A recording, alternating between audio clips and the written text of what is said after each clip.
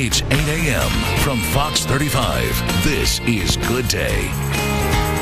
Still to come, go beyond the parks. Yeah, there really are a lot of things to do beyond the parks in Central Florida. Ahead, we're talking with a local travel expert about cool, out-of-the-box places to explore right here in Central Florida. All right, so here's an idea for you in Central Florida. How about skip the lines and go beyond the parks? Travel writer Sarah Sekula is here to show you how. And Sarah, you are someone who has been all around the world, literally. Australia, Curacao, Grenada, the Netherlands. Yes. But you also love Central Florida, don't you? I do. I love coming back home and just being around my friends, and there's so much to do here. So I always enjoy Central Florida. Whenever I talk to anybody who doesn't live here, the only thing they want to talk about, oh, you live in Orlando? Tell me about Disney and Universal and SeaWorld. What are some of the other great things we can do around here? The first one I'm going to talk about is called Blast Off Adventures. Okay. And it is so much fun. It kind of looks like it's something straight out of a James Bond movie. Oh, wow. Yes, you got me now. It's called JetLev, and it's a water-propelled jetpack that you wear sort of like a backpack. Oh, yeah. And it propels you 30 feet into the air. You can also go in a horizontal direction up to 30 miles per hour. Holy moly. Yes. There's photos of it right there. You basically look like a superhero, and who doesn't want to look like that? I mean, it looks like a lot of fun. And have you done this yet? I haven't tried this, but I'm dying to try it. Yeah, I've seen one of our reporters a couple years ago did this down, I think, in Miami when it first got to Florida, and it does look like an amazing fun time. All right, so what else do we have?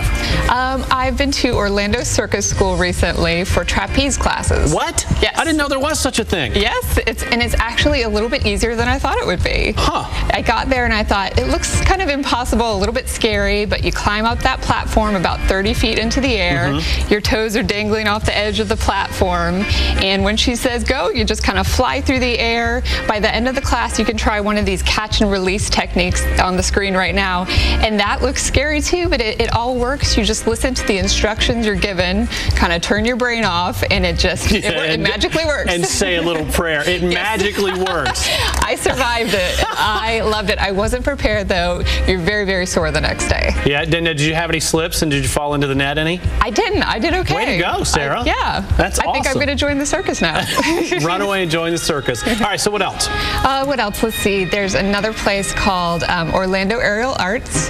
It's kind of looks like Cirque du Soleil. They have aerial silks classes and aerial hoops classes, and they both require some upper body strength, so you're getting a good workout while you're probably going to be laughing at yourself. I was. And for newbies like me, you only go a few feet off the ground. Right. So there's nothing to be scared about. They'll teach you literally from the ground up. And it doesn't matter what your fitness level is, they're going to work with you.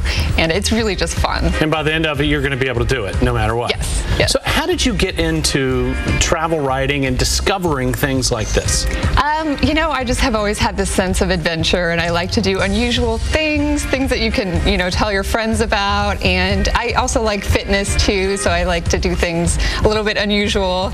And there's one more thing I want to ask you about. Is it the Wallaby Ranch? Yes. Tell me about that. Okay, so it turns out you can go hang gliding in Florida. You don't need mountains. They've developed a system where you have a small plane that tows the hang glider up about 2,000 feet into the air, and that's where the tow rope drops, and you start gliding back to the ground. Wow. And very slowly too, so it's actually pretty relaxing. It's a gorgeous view. There's about 200 acres that they own out there. Where is this? Out in Davenport. Okay. So it's truly old Florida. You see the pine trees, wildlife around you. It's just gorgeous. Well, Sarah Sekula, thanks for coming in. If people want to read more, what's your website? It's sarahsekula.com. And that's Sekula.